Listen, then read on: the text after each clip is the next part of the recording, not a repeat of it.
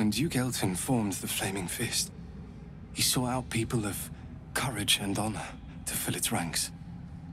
You saved Daniel, lifted the curse, and killed an immortal. It's safe to say you'd have been recruited in an instant.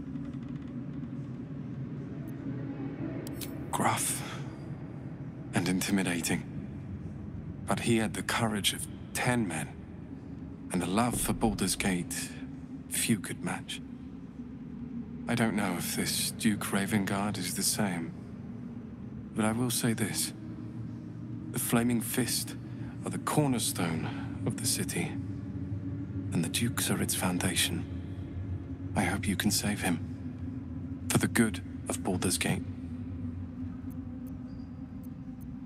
When this land fell to the curse, I should have gone with it. Daniel is the only reason I survived. It's only fair I stay here and wait for him to awaken. You don't have to worry about me. The truth is, the Shadowfell broke something inside me. Something no healer can fix. I don't know how long I have, but because of you, Daniel is safe. Because of you, I could help him as he helped me. So, thank you, my friend.